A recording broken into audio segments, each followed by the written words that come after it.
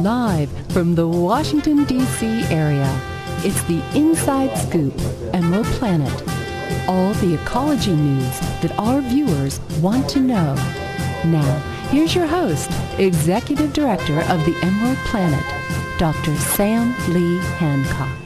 Hello and welcome to the Emeraldplanet as we come to you from Washington, D.C. and the United States as we look around the globe in 143 different nations, looking for the best practices, the technologies, the services, and the products that are making a difference as we move through the 21st century.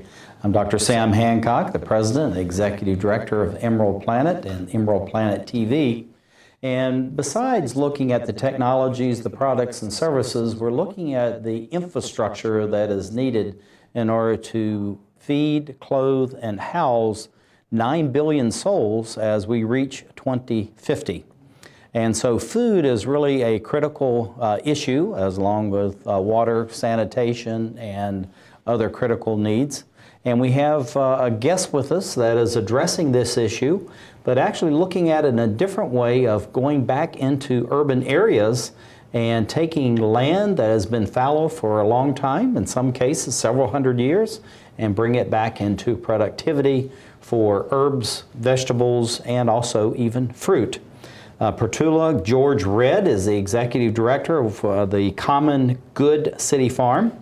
And Pertula, welcome to the Emeraldplanet. Thank you very much for having me. I'm really excited to be here. I tell you, Common Good City Farm, that is a fantastic name. Thank you. Tell us the origin of that.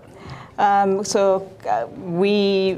we moved from 7th Street Garden 5 years ago, we moved to a larger space, and so we sought the advice of many people in the neighborhood and did a poll, had people put in their suggestions for the name. Common Good City Farm is one of the names that came up. So this actually was a group orientation, and you had many people involved in selecting the name as you were making your move. Right. So Common Good City Farm started as a grassroots movement at 7th Street Garden. Started from 2 young women who saw a need in the neighborhood, saw that there was limited food access, and that that there were few opportunities for young people to engage in agriculture. And so they sought the help of volunteers. And from day one, this was a grassroots movement, volunteer run. And so, yes, they did engage everyone in coming up with the name, and later move into from a baseball field and transforming that half-acre farm into a vibrant, productive space. Oh, that is absolutely incredible. Tell us a little bit about the vision and mission of the Common City Farm and what you're doing as far as reaching that mission and those objectives that you have. Sure. So our mission really is to grow food in a sustainable way and educate people on how to become more self-sufficient, how to grow their own food, how to cook it, and why it's important.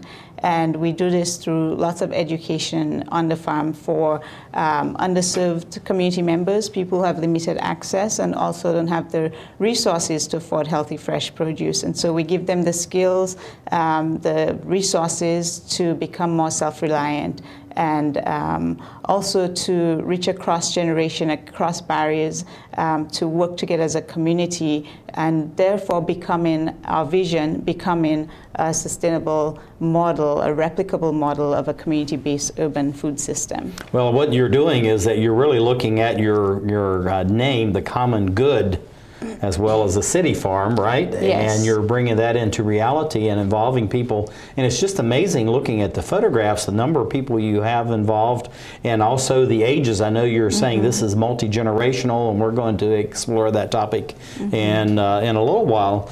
But it really is, you're almost growing from babies all the way to grandmas and grandpas and everybody in between.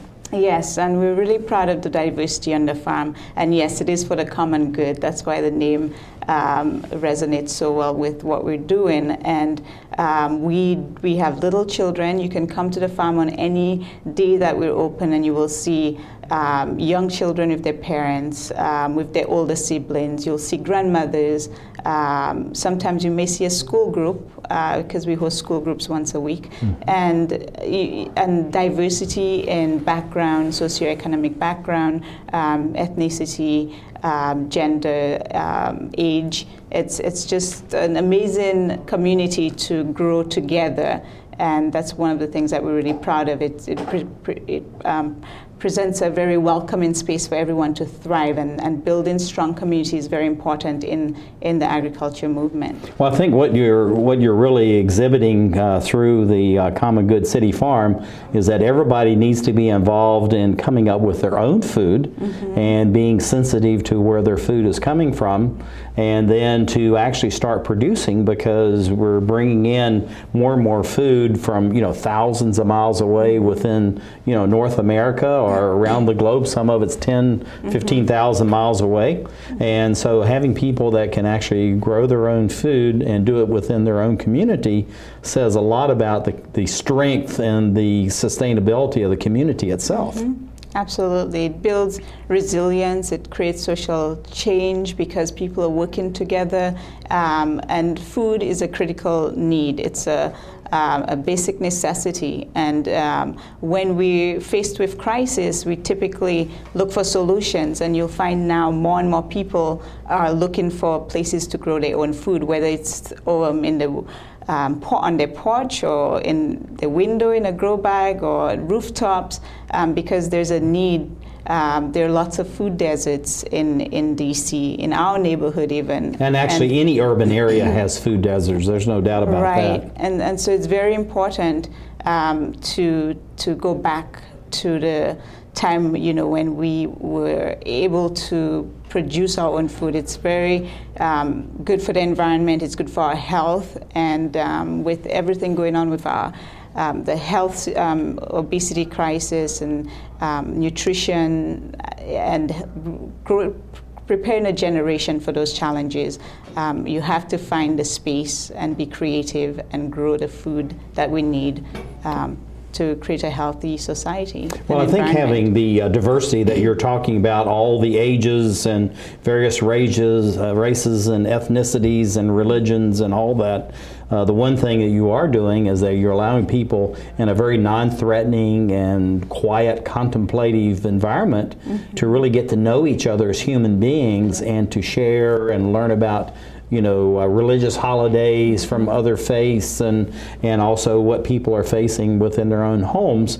And so it sounds like what you're doing is not only just food and helping the environment, but you're building a true sense of community. Yes, we are. And we do this not just on our half-acre urban farm, but in our community garden that we built. We installed 57 raised beds and have 57 gardeners that work side by side. And we have a waiting list of over 100 people. Oh my goodness, yes. You have 100 people trying to get into the program. And this is typical for community gardens, but overall we engage over 100 people at any one time. If you look at the community garden and the farm and the different groups of people that we bring to the farm. So yes, it definitely, you have lots of great conversation, and you find that people, like I said earlier, break down stereotypes about each other because you're on a level playing field, which is the farm, and you talk about the vegetables and you talk about your lives. So you're sharing stories. And everybody's out there. It's raining on you, or it's the sun's beating down. It's very hot, and so everybody is dealing with the flies and the mosquitoes and everything terrible. Else that you have. So it really does bring a level playing field and brings commonality to the experience. And it really goes without saying is that this is truly growing locally and nationally. If you have, you're 57, you have 100 on the list, and this seems to be nationwide, correct? Yeah, so in DC, the 2010 community garden census showed that we had about 36 community gardens in DC. That's about 27 acres under production. And since then, we've installed 57 raised beds. We also installed 6 raised beds across the street at a housing complex next to the farm for low-income residents. And we have seen other gardens pop up in DC, like Wangari Gardens and Walker Jones Farm.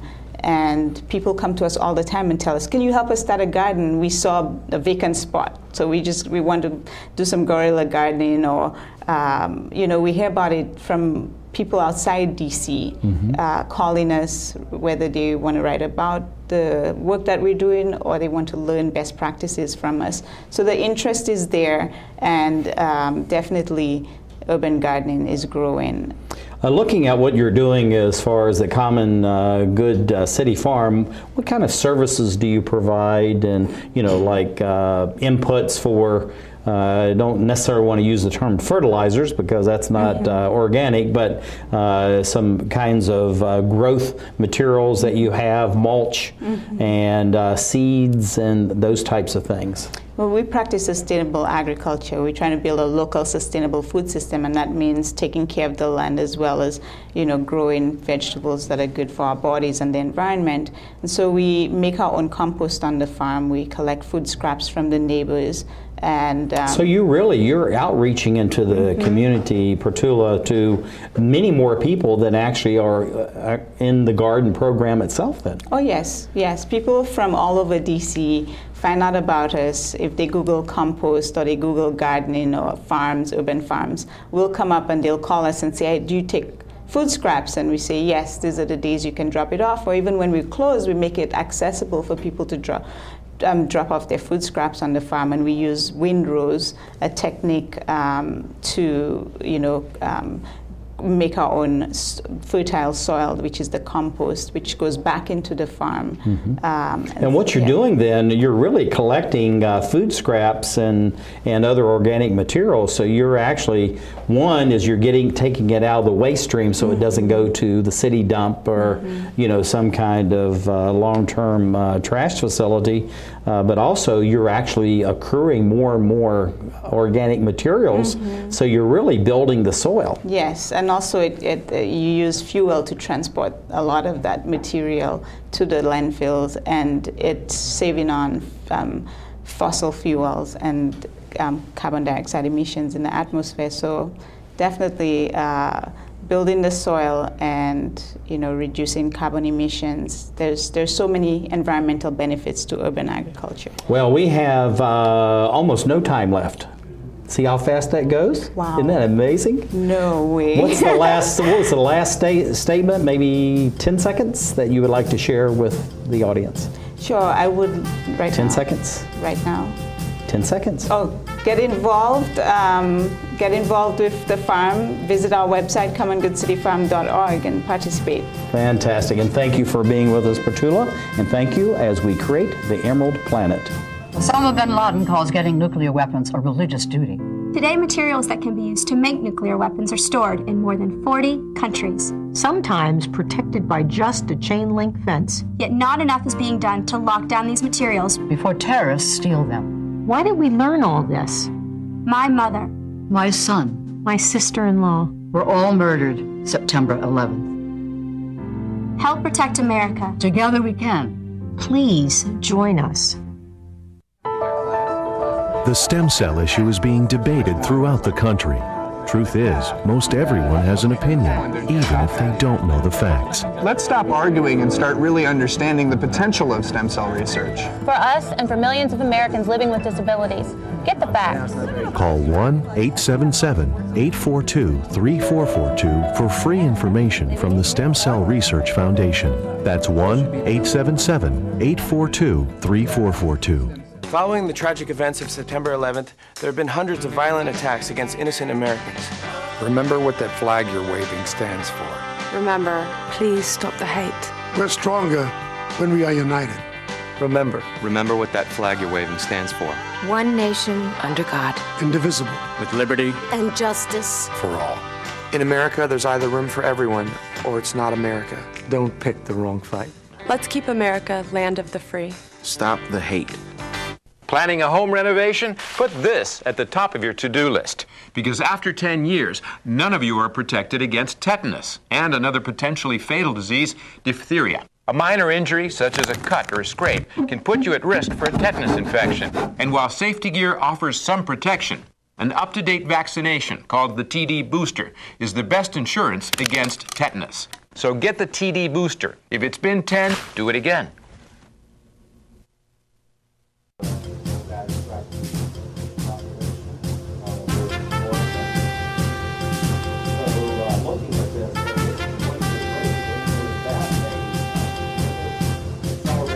We're back to the Inside Scoop Emerald Planet.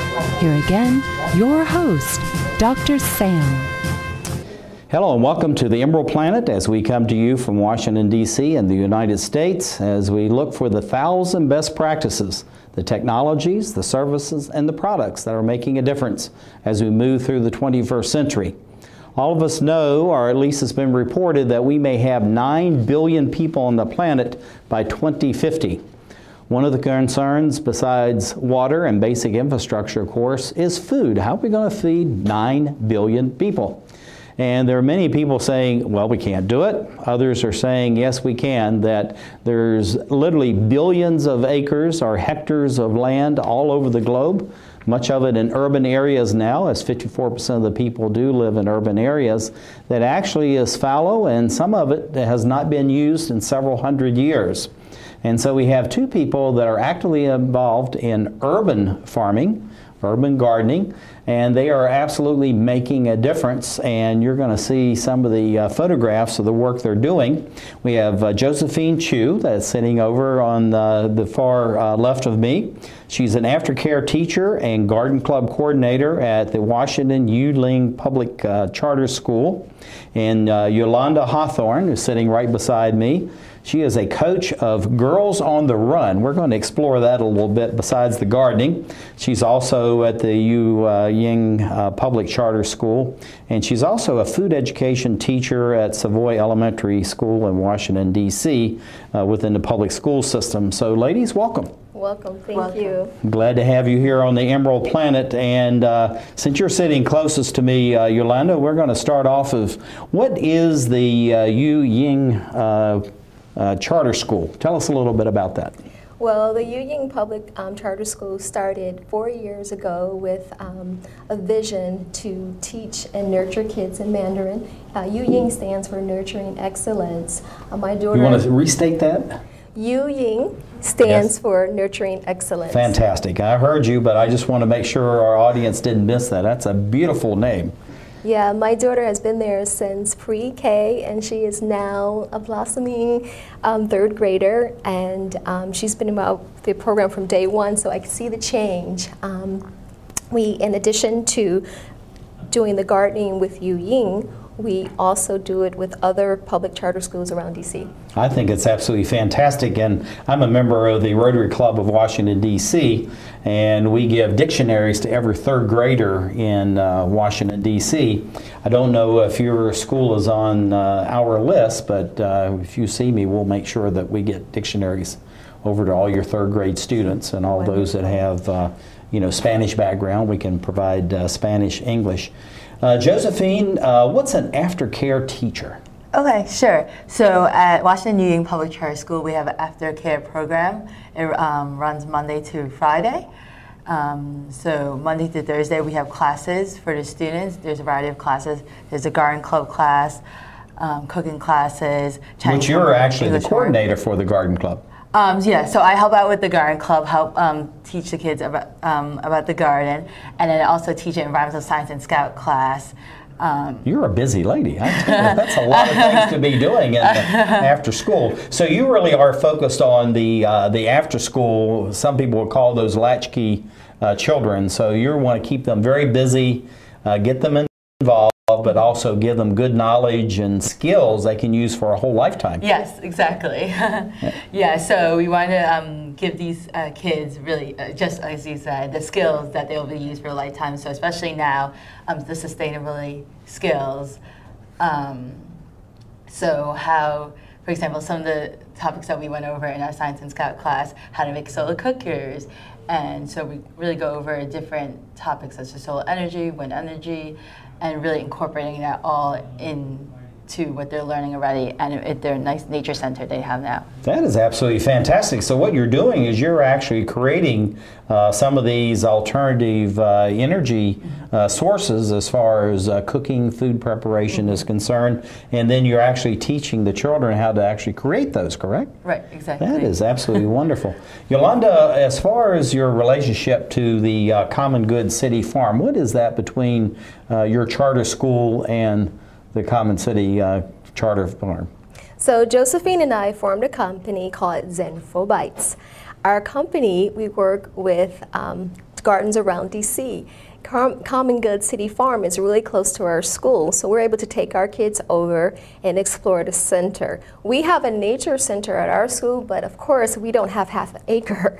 They have so much to, you know, they have so much things to explore. The compost bin, the and we're seeing this in this photograph. I tell you, this is a great photograph of the children, and you have the experience, probably a master gardener there sharing with the children, because just like what you were talking about, Josephine, this is the age when they really need to be learning about food, nutrition, alternative energy, but also how to do this themselves.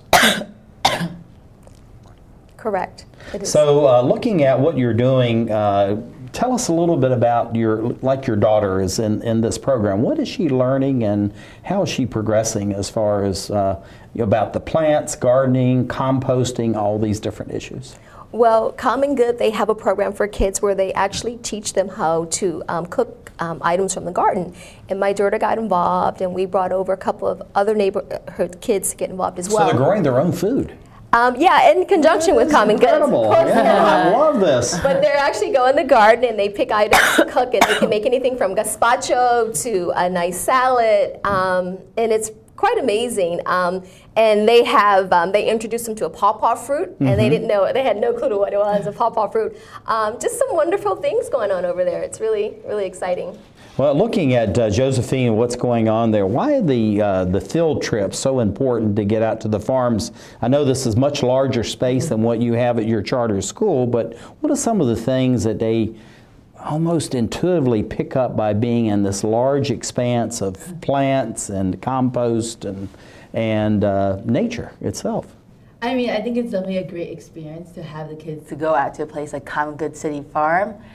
Especially because we're just starting out our garden now at Yu-Ying, to let them see what a farm in DC looks like, to give them this hands-on experience so they can have a vision of what they can create in Yu-Ying and further down in their future.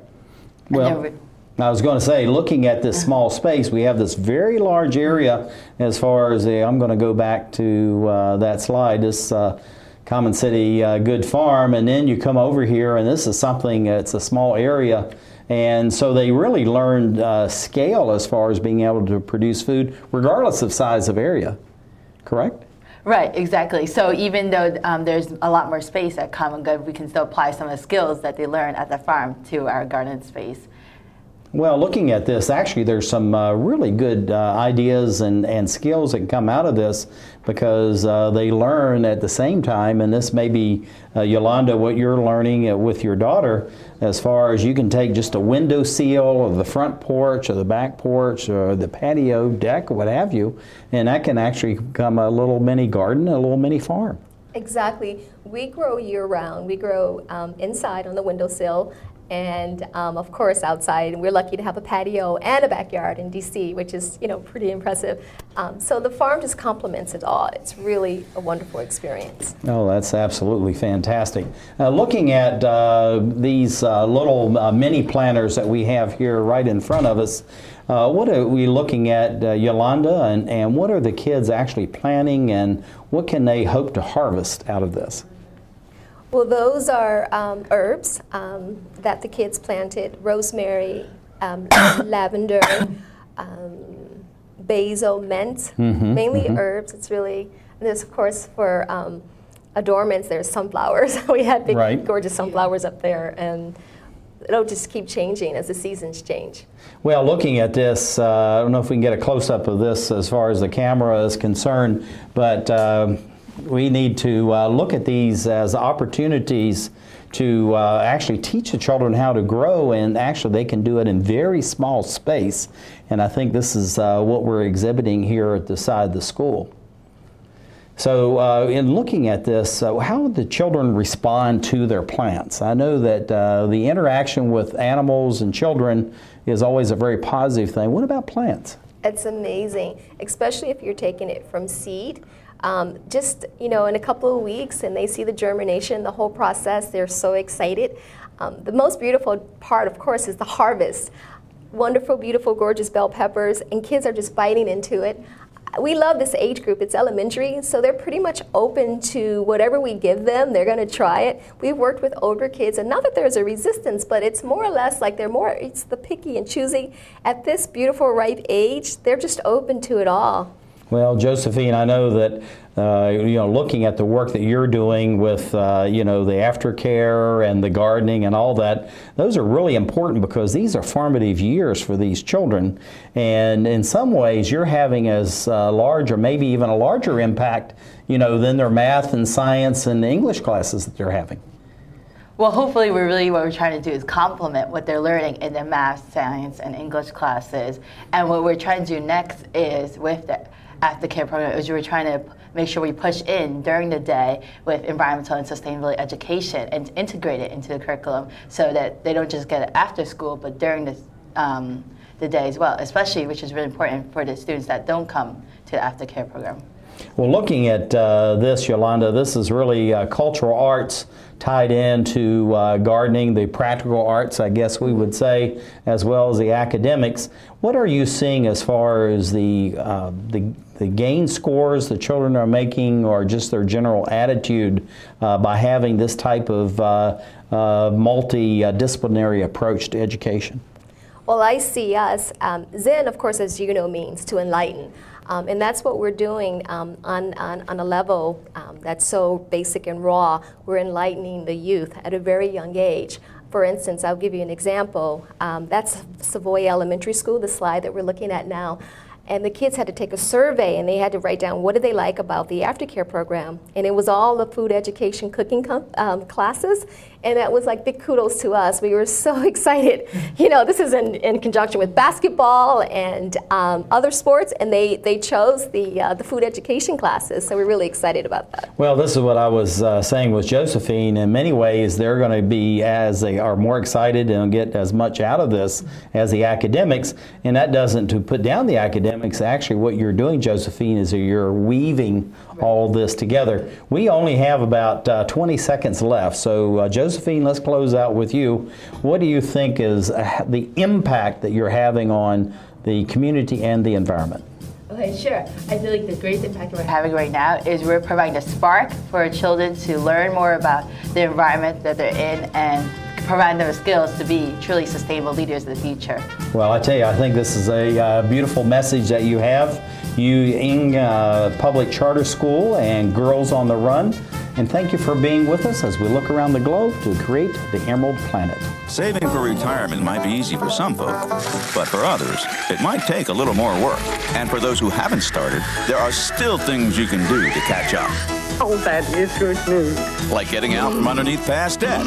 And don't get wrapped up with high-interest credit cards. Get you some eyes. Be diversified with your investments.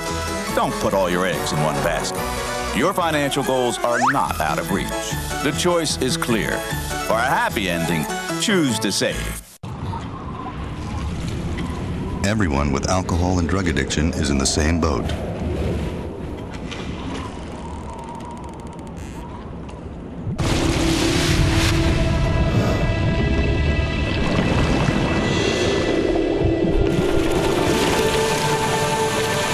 With treatment, you can find solid ground. For drug and alcohol information and treatment referral for you or someone you know, call 1-800-662-HELP.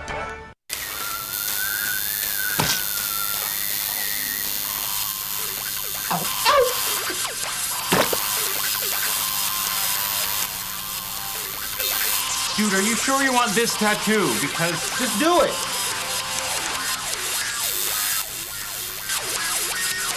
Some mistakes in life are permanent, like hearing loss. To learn how to protect your hearing, visit asha.org. You've probably heard about heart disease, but did you know that it's the #1 killer of women nationwide? Heart disease claims more lives each year than breast cancer, lung cancer, or strokes combined.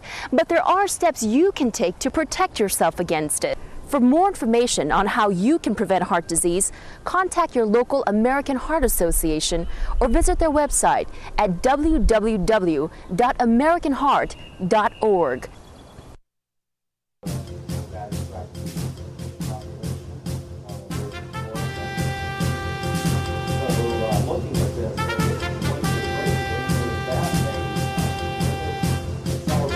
We're back to the Inside Scoop Emerald Planet. Here again, your host, Dr. Sam. Hello and welcome to the Emerald Planet as we come to you from Washington, D.C. as we look around the globe in 143 different nations, looking for those 1,000 best practices, the technologies, the services, and the products that are making a difference as we move through the 21st century. I'm Dr. Sam Hancock, the President and Executive Director of Emeraldplanet and Emeraldplanet TV, and we're looking at the topic of food. How are we going to feed some 9 billion people? That's actually 2 billion more on the planet than what we have right now, and so there needs to be a concerted effort to use all of the resources that we have, and as we move forward is to actually produce not just to sustain society, but actually to create an abundance. And so we have 2 people that are actually working on that and moving forward in order to make sure that we create an abundance within the urban areas. As many people know, 54% of the global population now are in urban areas, and by 2050, over 70% will be in urban areas. So I have Benjamin Bartley, who is the Mobile Market Director. I love what you're doing, Benjamin. We're going to see what that's all about in a minute or two. That's the Arcadia Center for Sustainable Food and Agriculture. And Anita Adalja, who is the urban food grower of the Common Good City Farm. And welcome to both of you. Benjamin, I'm going to go over and talk about your bus that you have. Tell us about the bus. We have taken an old school bus and essentially retrofitted it to be a farmer's market on wheels. Arcadia has its own farm out in Alexandria, Virginia, but we use the bus to go into communities that don't have access to healthy, affordable food. Well, looking at this now, many people, actually most people will not be familiar with Alexandria, Virginia, but that's a small city. And it has a small footprint as far as the area for the city itself, but even the home. So, but you have your farm in Alexandria, Virginia. Tell us about getting that type of farm going in such a high-density urban area. It was difficult. Alexandria is definitely developed. Northern Virginia used to have a lot of great agricultural land, but as time progresses, people want to be closer to the city centers. So we're the only registered farm in Alexandria County, but as a nonprofit, we've partnered with another nonprofit, the National Trust for Historic Preservation, and they actually manage a historic site in this county and have allowed us to lease some of the land, returning it to agricultural use, which was what it was originally. That is absolutely fantastic. And Anita, I know that you're called an urban food grower. Now that's a long title. I guess they used to call them farmers, but actually now there's a different title. So tell us about the title itself. So I think urban grower reflects more closely to what I actually do. So as an urban farmer, you're not just a farm manager managing this space that you're working on, growing food, you're actually engaging the community on a daily basis, and that's so essential to the work we're doing. So I think urban grower reflects that.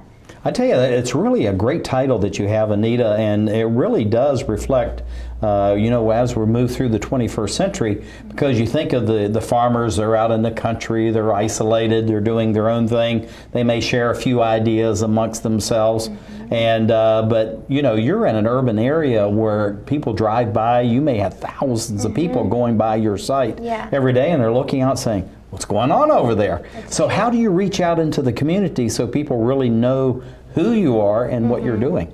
So we do a very large job of outreach in the community, in our surrounding community, just across the street and in the different housing facilities in the area. But then we also just go beyond that by doing a lot of conferences and going to a lot of events just to get the word out. And our biggest thing is that we're open actually to the public 6 days a week. So we're really taking control of engaging our community in that way. So anytime during those 6 days that I'm on the farm, people come in and they volunteer if they want to. We can distribute food at that time. And really get people working in the soil. I just think it's fantastic. Now, when you say farm, how much land space, I'm going to use that, not acreage, land space, do you actually have for your farm? So we have a ½ acre, which is actually quite large for an urban area. And if you think of a football field as being an acre without the end zones, we're about half a football field. And we have fruit trees. We have, actually in DC, we have a very old set of fruit trees that are really productive. So a lot of folks come out to check those out too.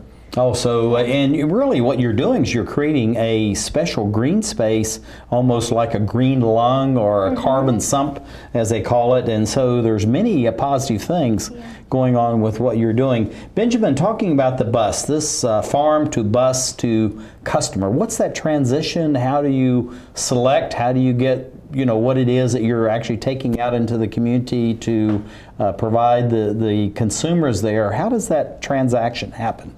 It's a lot of work, but you know, agriculture is a lot of work to begin with. As a producer, we grow a lot of the vegetables on site, and you know, simply put, I have the bus at the farm. We load up the crates. I put them in the refrigerators on the bus, and I go to designated spots that I go to every week, just like a farmer's market. And set up shop. And some of the photos you might have seen, a lot of the market actually just extends outside the bus. So in that way, it reflects an open air market. Folks can peruse as they like, but similar to what Anita was saying, it does also entail a lot of outreach. We built markets from scratch, so that entails a lot of work with community partners, where I park the bus. One of my stops being Common Good City Farm. So you always have to be strategic on where you bring the bus to make sure that you're meeting the need of the communities. Our mission is to serve low-income, low-food access food deserts, but also then make sure that people know that you're there. So that's flyering, that's going to the local churches, that's making sure that people know that you're there and that you're having healthy, affordable food and that they can use their food assistance benefits at those markets. I know working in the inner city in a number of cities where we're actually building very specialized, highly energy efficient homes, we used to do the same thing. We used to go door to door, take little cookbooks, you know, anything that just to get people to know us. And, you know, be some sites where they're constantly vandalizing all that. Over about a 10-year period, we never lost anything, and people would come out when we were there and they just stand around and just make sure things were going well. If we needed an extra pair of hands, they would provide it. Benjamin, and what you're doing, are you finding that same kind of gung-ho and support in the community because they know who you are and what it is that you're trying to do through the bus? I would say that we have a good deal of community buy-in. It does take going to your market stops on a regular basis a while before you can build that trust, but we had great success. We needed to grow a lot at our own farm, but you know, we're a proud partner of Common Good City Farm because we also source from other sustainable producers to meet a need that is truly there. There's this misconception that food deserts exist because folks living there don't know how to prepare the foods or don't want to spend their money on these products. But the fact is we were frequently selling out of food at my market stops and had to find more producers to help meet that growing need. But the community is definitely invested and really appreciative of the service. I think it's fantastic. Anita, I know looking at these photographs, it looks like you have people from the community coming in and planting and weeding and really becoming involved also in the harvest. So how do you go out in the community and have people come in? Do you have employees? Are you doing all this with volunteers? Just what is the organizational structure that you have for the farm? So we actually have a very small staff, and we rely a lot on volunteers, but our flagship program is called Green Tomorrows, and that's how we really get out into the community. If you live in DC and you make less than a DC living wage, if you come on our farm for 2 hours a week to volunteer, lend a hand, and actually learn farming, we distribute up to 10 pounds of produce per visit per week. Oh, that is absolutely incredible. Yeah, so that's where we 10 get pounds of food, that's a lot of food. It's a lot of food. Yeah, so you can feed actually multiple members of extended families then. Right, our hope is to feed a family of 4 for a week on what we give, and we give a lot more than that during peak season. That's absolutely incredible. I didn't realize that you were doing that. So looking at the bus and the Common Good City Farm, Benjamin, how's that relationship evolved over time, and how do you see that growing and expanding itself in the future? Well, this was our pilot season with the bus. I know Common Good has had a number of years under its belt, but you know, in the nonprofit agricultural world, a lot of these organizations are closely linked, and partnerships are key because it's a very steep learning curve, and if you're going to be doing it sustainably, you know, you want to be troubleshooting with your peers on how to do so. But yeah, it's been a great relationship. I loved bringing the bus there this past year and hope to do so again in 2013. Anita, looking at what happens as far as the volunteers and the people within the communities, how do you feel like that you're changing attitudes as far as fresh fruit, vegetables, herbs, and incorporating that into the cooking that goes on within each individual family, and maybe even encouraging people to go back and actually start cooking again instead of just using prepared foods? Yeah, so what we do in addition to distributing food is we really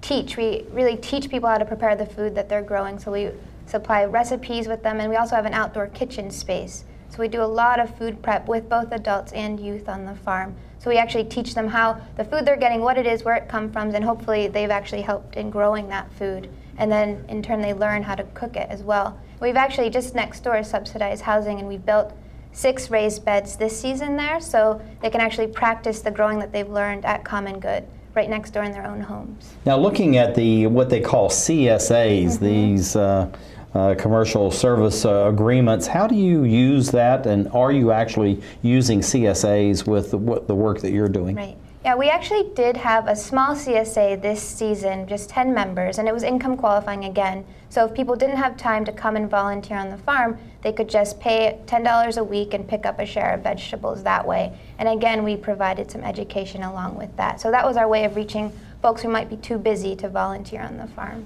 Benjamin, looking at the bus, we're about running out of time, so I want to split it between the two of you. What do you see for the future of the bus itself, and how are you addressing this issue of the food deserts? Well, we're a mobile market, so ideally in the longer term I'm going to work myself out of a job, and showing that there's a demand in these communities and eventually passing on that demand to a corner store or something more sustainable so we can bring the bus elsewhere. But for 2013, I just hope to bring the bus to many of the same stops as well as expand to a few more communities of need. So you're reaching out more and more. Anita, looking at what you're doing as far as working with the Common Good City Farm and then through your Arcadia Center for Sustainable Food and Agriculture, what do you see for the future?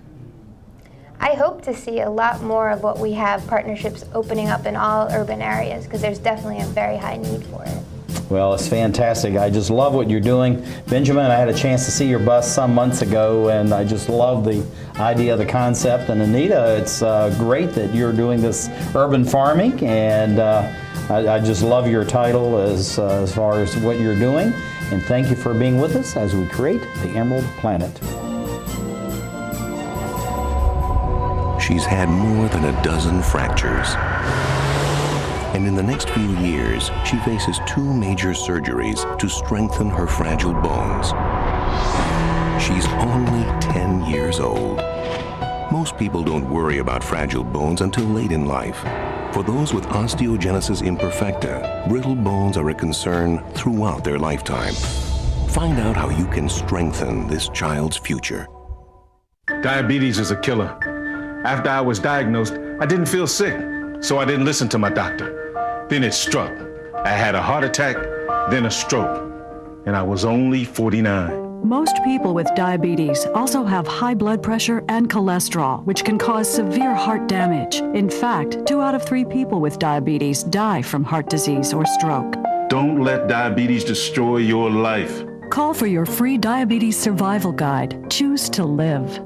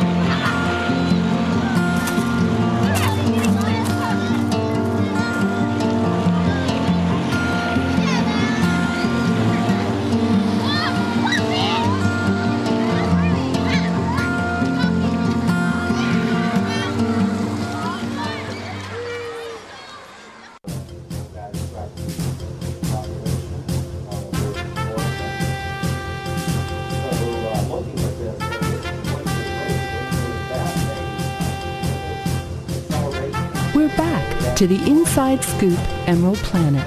Here again, your host, Dr. Sam. Hello and welcome back to the Emerald Planet. I'm Dr. Sam Hancock, the President and Executive Director of Emeraldplanet TV and Emeraldplanet. And we're looking around the globe in 143 different nations, looking for the best practices, the service, the technologies, and the products that are making a difference as we move through the 21st century. As many of you know, we're going to be adding almost 2 billion people to the planet by 2050. And so what is going to be done to provide the basic infrastructure, but more importantly than that is the water and the food production for all these new mouths to feed. We have 2 people with us that are actually on the consumer but also the volunteer side of producing food in urban areas, which now takes up about 54% of the population on the planet. And I'm going to introduce the 2 of them, and I have one of my main men right here sitting beside me. This is Christopher Hinton. He's in the after-school program Learning for Environment, Agriculture, and Food called LEAF. I like the name of that. That's a really great name. He's a 3rd grader at Garrison Elementary School in Washington, D.C. And we have Laquasha Mosley, who is his mom. Yes. And she's in the what's called Green Tomorrows program. Mm-hmm. And I tell you, both of these are great names. Yes. I tell you, it's good to have you here, Christopher. You're a very sharp young man. Yes. And you're going to do well in life. Tell us about LEAF. Well, it's a good job. Like when you cook the food, it tastes good, and when you pick the stuff, it really helps because it helps the plants. Well, it's good for the plants, it's good for the soil, but it's good for us as human beings, right? Yes. So having fresh vegetables, I bet your mom's a good cook, isn't she? Yes. No, you just say yes, all right? Okay. Laquasha, looking at what you're doing, how do you feel about the LEAF project, but also the Green Tomorrows program that's going on through the Common Good City Farm here? Actually, I think it's a great idea. It's a good program to have in the community for our residents. They utilize the program as well. They go over there, they get the fruit, it's fresh, it's clean, the environment is clean, the atmosphere is nice, so it's a very good program. It instills in the young youth how to use fresh greens and fruit in our community. I think that's really important, and this is something, Christopher, that I don't know if you've seen a difference yet in your attitude and what you're doing as far as school is concerned. Do you see any difference between some of your friends who are not involved in LEAF and are not going over to actually to the farm to volunteer, and what you're getting out of the LEAF program? Sometimes when I go over there and ask, they be like, no, and sometimes it just like be me and some of my other friends. So really, you're finding is that what you have to do is you got to go out now and promote and get your friends to become involved. Is that what you're saying? Yes. Oh, I think that's fantastic. Laquasha, looking at as a mom, what do you see that Christopher's learning that he's bringing home day to day or week to week as far as nutrition, obesity, and just good food in general? Christopher is very, very excited about the Commonwealth program over there, and he goes over there. Actually, he's been very involved in it. Christopher is utilizing it with his weight. He used it to say he losing weight. He brings vegetables from the farm to the house. He wants me to cook it. He grows it in the grass in the front of our house. He grows greens, he grows broccoli, he grows string beans. My goodness, he's becoming a real farmer. Yeah, he's excited. He comes home with packets of carrots and watermelon, cucumbers. So he's been growing it outside of our yard. So I really, really think that that's really good with Christopher. That's absolutely fantastic. And also he's taking care of as in the Buddhist tradition, we call a living being, because they look at plants as well as humans and animals as all part of the totality of Earth. So it's really important that we take care of the plants as well as the animals that we have and our neighbors. So looking at Christopher, and is there any other people in your community like yourself, Laquasha, that's becoming a part of the program, excited about it, and also getting their children involved? We have several residents that utilize it, and they go over there. There's a site, they have plots, they have lots over there where they go. They treat it over the weekend. They go every day. They hose it down. They eat actually out of it. So they're really utilizing it. And I think it's a good thing that it's over there for the community to see. Yeah, well, looking at it, Christopher, what do you see as far as yourself and your feeling about the environment? You know, what's outside your own home, on your way to school, on the garden itself. How do you feel like that's changed your attitude or your thinking about the environment itself? It changed really better. Like, it's good when I ask my mom, can I go? So, like, if they're not there, I just go on the playground, something like that. So you're able to go outside and becoming maybe a little more independent in what you're doing? That is absolutely incredible. Right outside his home. It's right outside our house, actually. Oh, is that right? When we walk out our door, it's right to the right. It's directly across the street. So I don't feel, you know, I let him go over there because it's safe over there. Mm-hmm. The people over there are generous, they are nice. So I don't have to go behind and check on him. We communicate all the time once a week, me and Anita and the people over there that she worked with, the staff, we communicate. So Christopher's over there every day. Well, I think that's really important that you have an environment where you feel safe and wanted and you can actually contribute. What changes do you see, Laquasha, as far as the adults in your community? They see the garden, they see people there bringing the fresh produce. Are you seeing more and more people wanting to get involved? Yeah, actually they want to get involved. They're actually bum rushing over each other trying to get lots over there. Wish they have to take turns in the smaller beds that we have in the community. So once they finish growing over there, the other residents can be involved and use it. They're very excited because they're excited they don't have to go. It's no store, a grocery store in our community. So they utilize the farms to go over there and get fresh fruit and vegetables, take them home, cook them, and they see the difference in, you know, going somewhere where the things are fresh. It's not bitten, it's not bug bite, it's not anything over there. The stuff is actually fresh. You can go over there, rinse it off, and just eat it. Oh, that is absolutely incredible. And I know you live in the LaDroit Park area of Washington, D.C. Mm-hmm. And what changes are you seeing, Christopher, as far as having this large half-acre farm literally right in the middle of the community? What positive things are you seeing coming out of that garden, besides just the fruit and vegetables themselves? Like, it's new people coming. Like, when I first went there, it was fun because you get to pick weeds, you get to do everything, and you just cook. Well, I tell you, you're one of the first young men I've ever seen that liked to pull weeds. Because when I was a young guy, we had a huge garden. We had almost an acre garden ourselves. And the job of myself and my two brothers, we had to go out and pull weeds, and it was like every day we had to go pull weeds and keep the weeds down. That's a lot of work.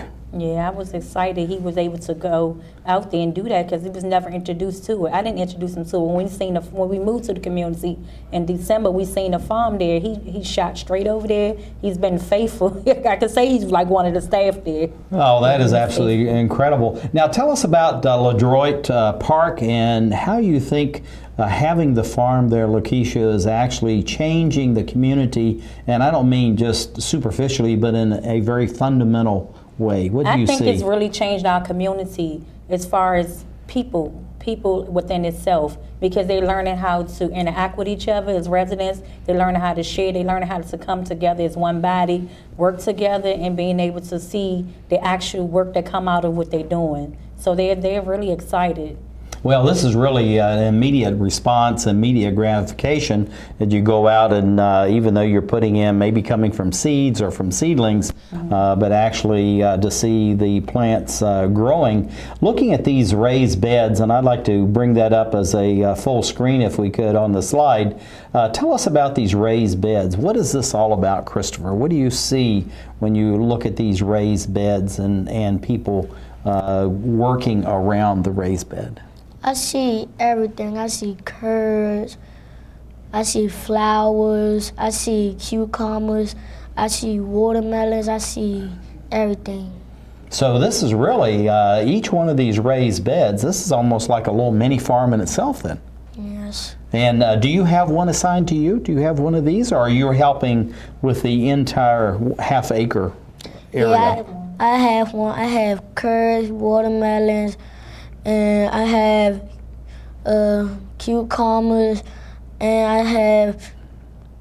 I have radish, and I have spinach. Well, I tell you, that's a good combination, and those are really all good vegetables to have in your diet, because many of those are what they call miracle vegetables, like a radish is really very, very good for you. And I found out something, watermelon is fantastically good for human beings, and all of a sudden I've become a fan of watermelon, Laquasha. Looking at the raised bed, I'm leaving this here purposely.